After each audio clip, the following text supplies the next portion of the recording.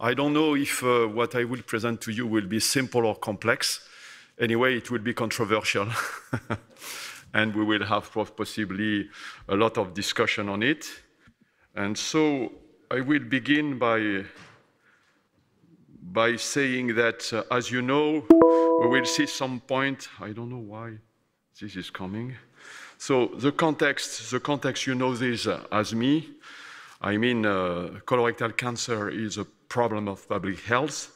But I think the most important is that to see that 50% of the patient will develop metastasis, and that the death of the patient is related to liver metastasis in 2/3 of this case. So to focus on the treatment of liver metastasis is something very important for the patient.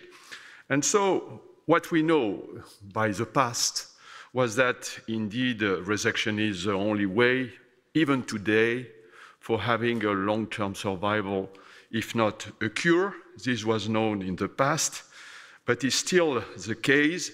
And here you have the LiverMed survey with around 30,000 patients submitted to resection. And you can see here that the resection do much better than the absence of any resection. And this is clear. We have been learned by standard of liver resection. And what we know by the past is that indeed, and this was made by Johannes Schiele, showing that in fact, complete resection is associated with long-term survival. But when we do an incomplete liver resection, the survival in the past was no significantly better than the absence of any liver resection. And so resection, we have been learned with the concept of saying that resection should be complete. And the gold standard, as you know, is to try to do as much as possible zero resection.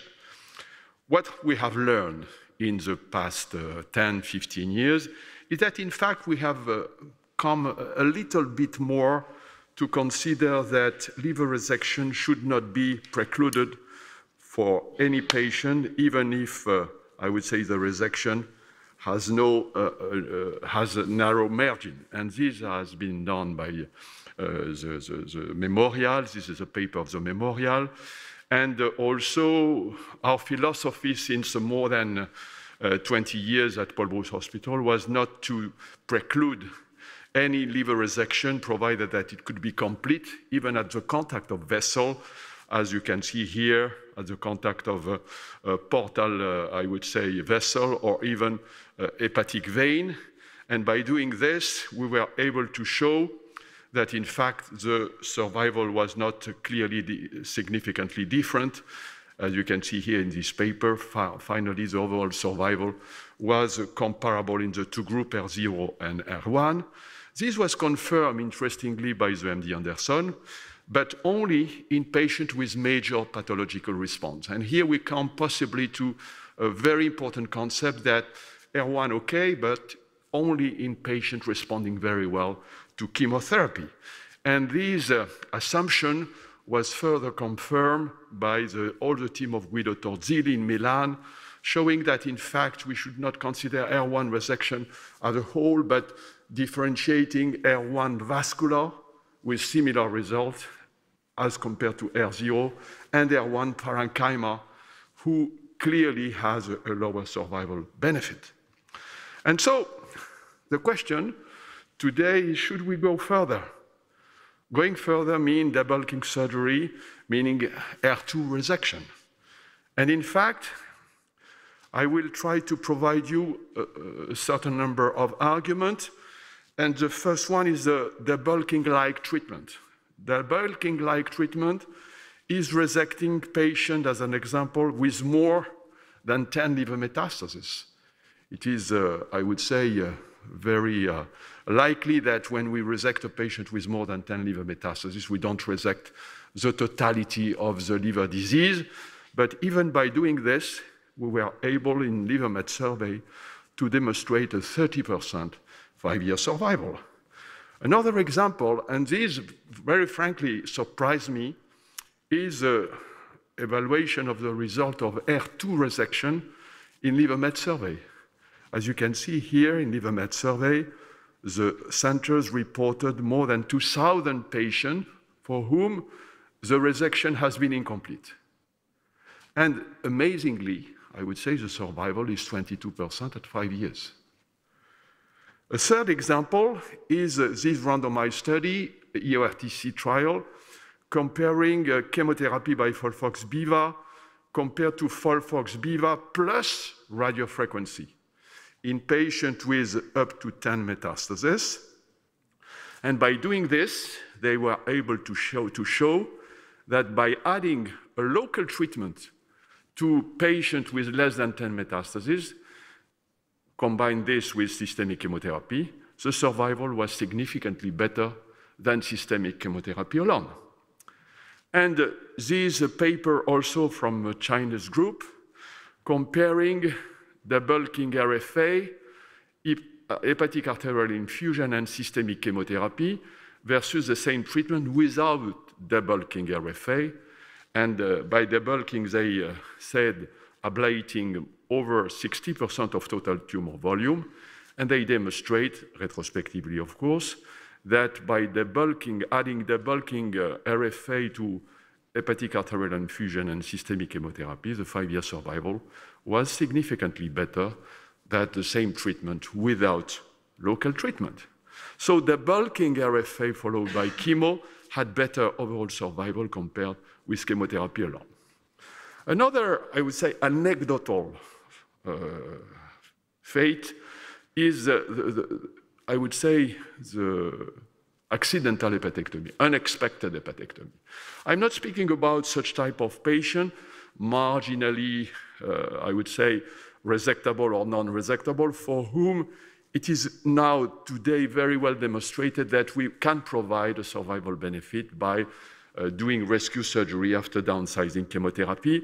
And this is anyway confirmed by the result of liver met survey.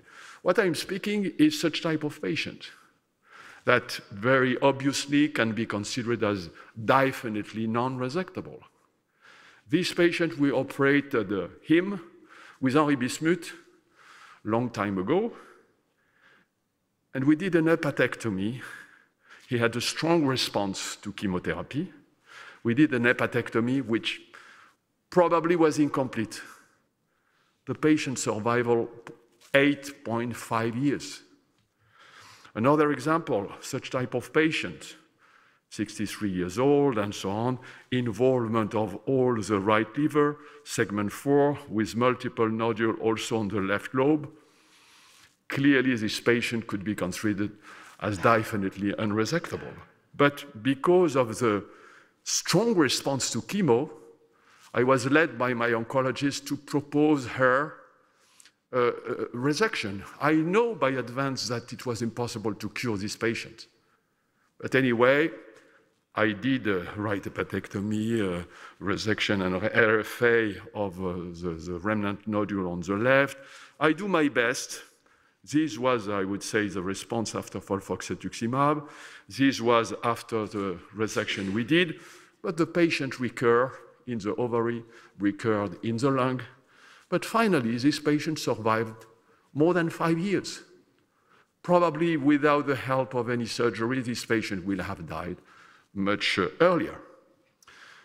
Now, another important thing to consider is not only the liver disease, but recently, as you know, we have been taught with the definition, more practical than dogmatic, that we should remove all the liver metastases, even in the case of extrahepatic tumor, when these are also resectable.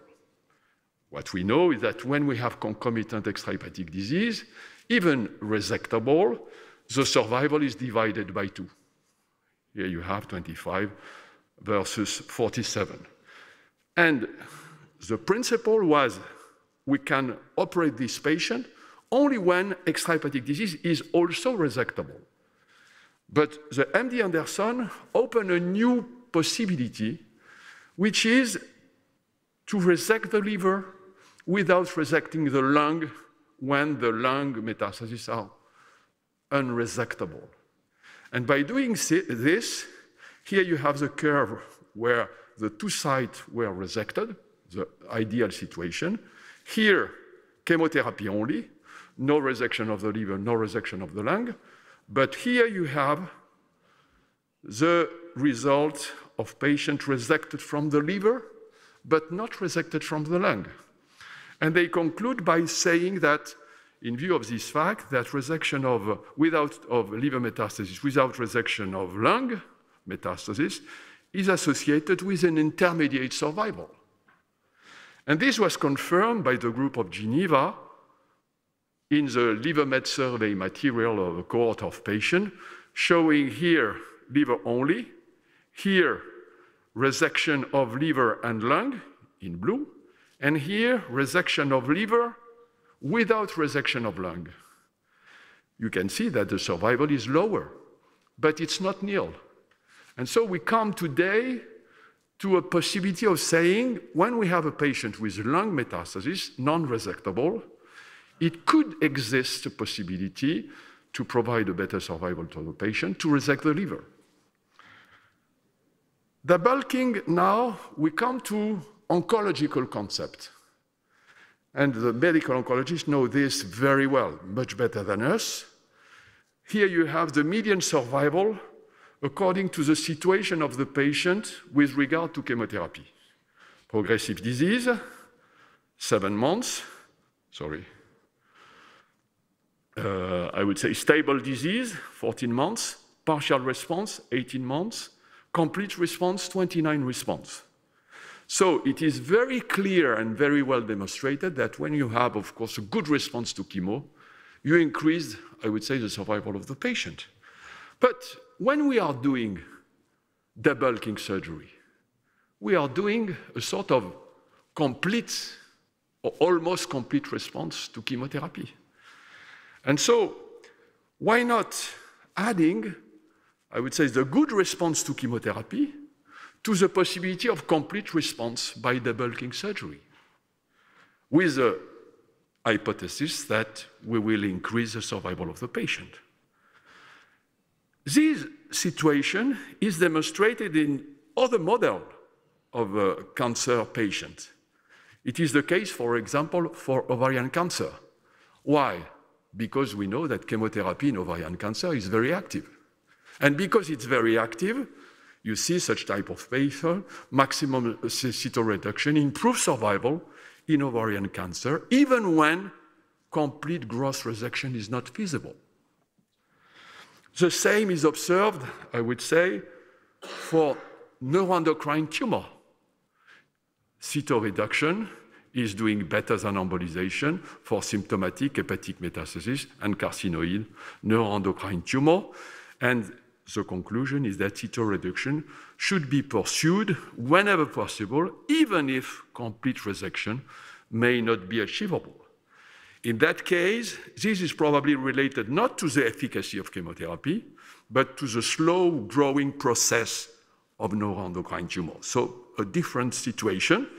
And anyway, I would say, what is a cutoff? Nobody knows, but in this paper it is said that 70% reduction in the tumor load in patients with neuroendocrine metastasis could be something who help gaining survival at long term for the patient. And so if we come now, I would say, to what we know in colorectal liver metastasis, very few things in the literature, but this paper is for me a very, very intelligent paper. It was done by Kuniyo Tanaka, a Japanese surgeon, who compared the overall survival after surgery of patients with late recurrence and patients with early recurrence. And the assumption was, and this is, I would say, the intelligent approach of this, was that early liver recurrence, 3 to 4 months after surgery, might be explained as a microscopic tumor left behind during liver resection. And this is equivalent to debulking surgery. The surgery has not been complete. And so they took, I would say, all the resected patients, R0, R1, with bilobar and tumor size more than 4 centimeters, more than 100 patients, and they compared those who had early or late recurrence, okay? And there were there were no difference in survival. And so because of this, they conclude debulking surgery, in view of this result, may be justified. When Guido Torzilli, who spoke this morning, is reporting such a, I would say, fantastic surgery he is doing in patients with multiple metastases, in patients with, he said this morning, 80 liver metastases, if I understand well. But when you resect a patient with more than 20 liver metastases, very clearly, you are doing debulking surgery. You are not doing curative surgery. And anyway, he demonstrated by his result that finally the survival is more than acceptable. And another example, this patient with 20 synchronous bilobar liver metastases who was treated not by debulking, but was treated by a two-stage hepatectomy after a good response to chemotherapy. But this patient presented 32 liver metastases in the liver. And she is presently alive and disease-free, more than 10 years after 3 recurrences treated by radiofrequency and repeat hepatectomy.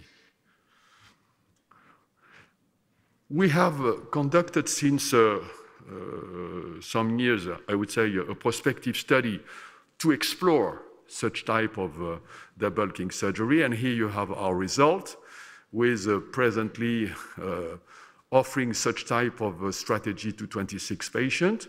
Some of the patients were, I would say, contraindicated because of disease progression, carcinomatosis, diffuse liver infiltration, lymph node. And we keep with 21 patients who underwent hepatectomy without any possibility of doing what we used to do, two-stage hepatectomy. We did debulking surgery. And these are the present results. We should be careful, of course, because I would say it is a preliminary analysis, but what we can say is that the result in survival are, I would say, promising, and we are waiting for more patients, more follow-up, and so on. But anyway, it seems that such type of concept is floating. Of course, the disease-free survival is much lower than the overall survival, as expected. But by using and repeat hepatectomy, it is possible to increase, I would say, the initial disease-free survival and to increase it to 32% at 2 years after the debulking surgery. A point, I will finish on this, which is very important, is the price to pay for that. Because, of course, if we are doing a non-validated strategy and we increase considerably the mortality, this is not a good way. But if you see, I would say, in LiverMed survey, why LiverMed survey? Because LiverMed survey include a lot of centers in the world with experience, without expertise, small, big. It's a sort of, I would say, daily snapshots of what is liver resection in the world. The mortality is 2.7%. And when you see the evolution of this, the operative mortality in the 3 months following surgery, liver surgery, has decreased by half from 2.8% in the year 2000 to presently 1.4%. What does it mean? It means that if we are wrong in the indication of debulking surgery, this is compensated by the fact that the risk for the patient is not so high. And this is very important to consider. So in summary, the fact about our current policy is that what we call curative surgery, we should be very modest because curative surgery is denied by the 60–70% risk of recurrence after resection. And we know that. The higher the number of lesions, the lower the chance of achieving curative surgery. Are we doing mostly R0, R1 resection or unintended R2 resection? The concept of debulking surgery is validated for ovarian and neuroendocrine tumor, is strongly suggested for colorectal liver metastasis by result of R2 surgery, resection of more than 10, the paper about radiofrequency combined with systemic chemotherapy. And what we know is that the increasing efficacy of chemotherapy is potentially changing the dogma of only R0, R1 resection and opening the way to intended, of course, in selected patients, R2 resection. We know that the literature is extremely limited and that still there is no definition of debulking surgery for colorectal metastasis. Should we have 70%, 80, 90%?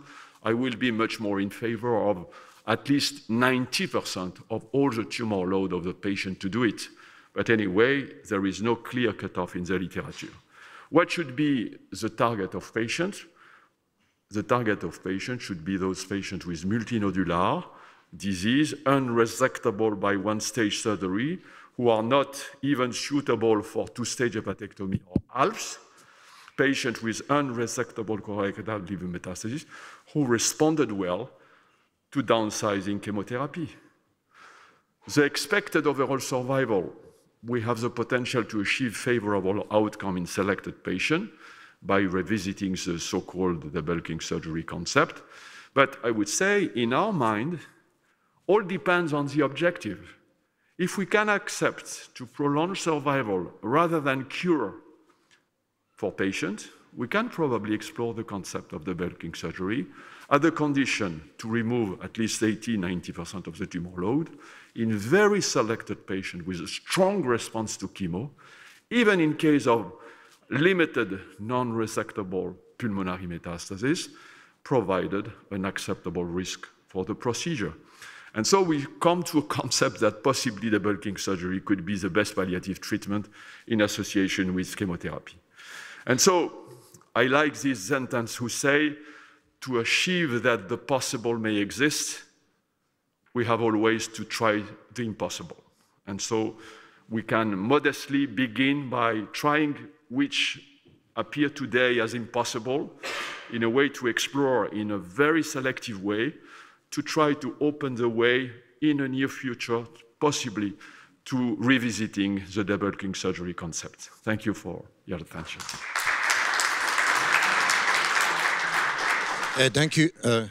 Thank you, Professor Adam, for this bit out-of-the-box presentation. I see that Professor Henri BISMUTH wants to start the discussion. René, always fascinating what you are saying. Let me say this. Many years ago, when I was speaking about liver metastasis, I used to say there is no chance for a patient to be cured without liver surgery. And often in the audience, there was a non-surgeon, an oncologist saying, oh, I have patients survive without liver surgery. And I say, okay, send me the file of the patient. And I never received one, never. And I was comforted in the idea that there was no chance for a patient to be cured without liver surgery. Now, at the beginning of your talk, you show figure from the registry, your registry, with 10% of the patient alive after 10 years without surgery. Who are these patients? It is fascinating to know about who are they, what kind of treatment they receive, what kind of tumor. I don't know, but this is very interesting. That means, do you think today it is possible for me to say to a patient, if I do surgery of you are 40% to be alive at 10 years.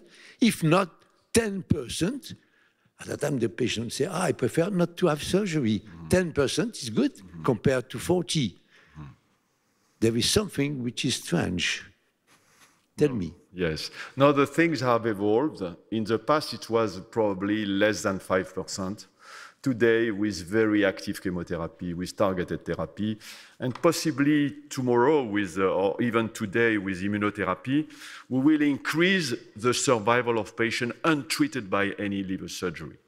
And so to say 10% is at 5 years in patients not submitted at all to liver surgery is a little bit optimistic because there are patients only included in trial and so on. They are very, very selected. But we can estimate today that there is a possibility between 5 and 10% to the patient without any liver surgery to be alive at 5 years. 5 years.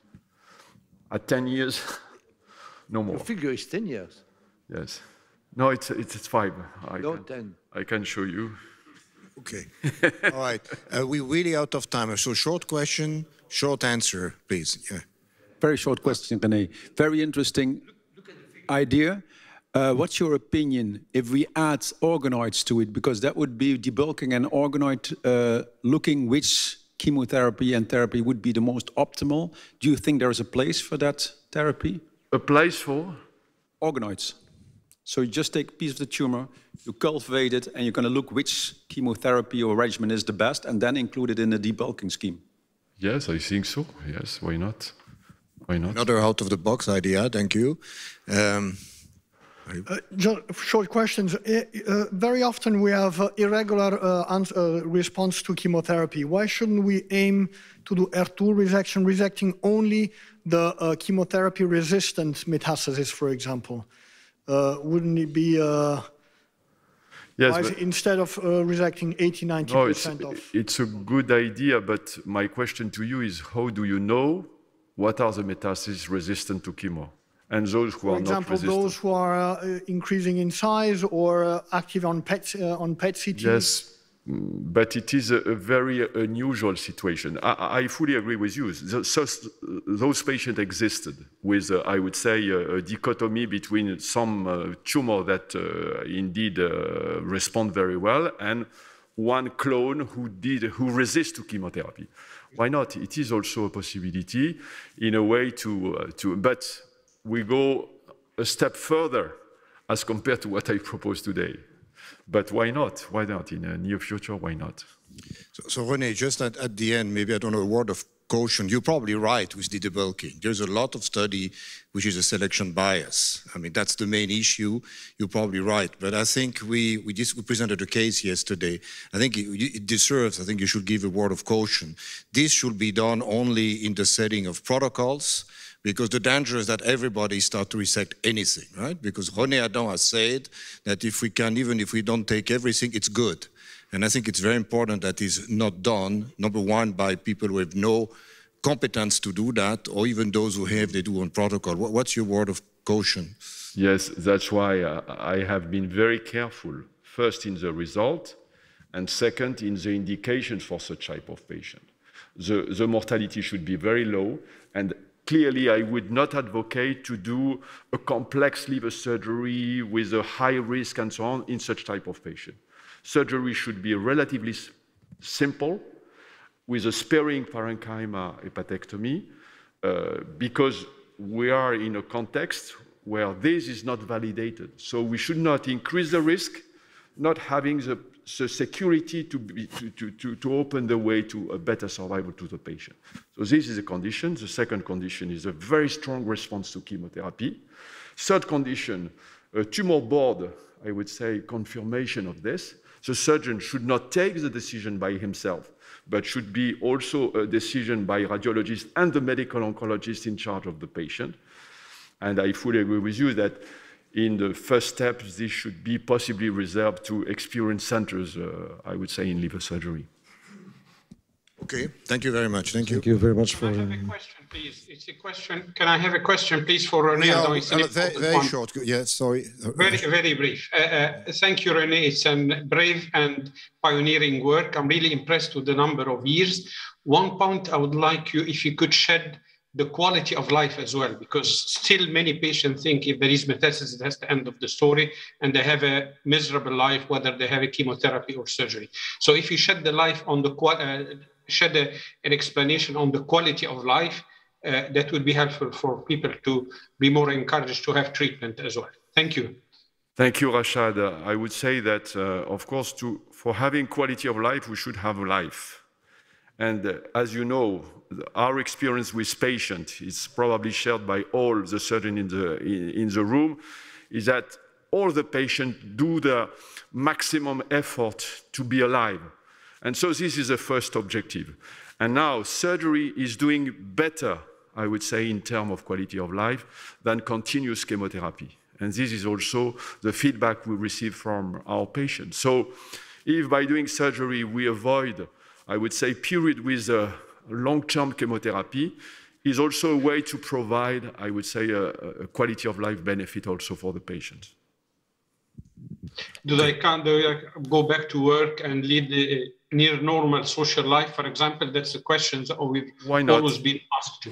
Why not? This is indeed should be included in the prospective study, an estimation of the quality of life. Thank you for your suggestion. Okay, thank you, René. Thank you. Thank you.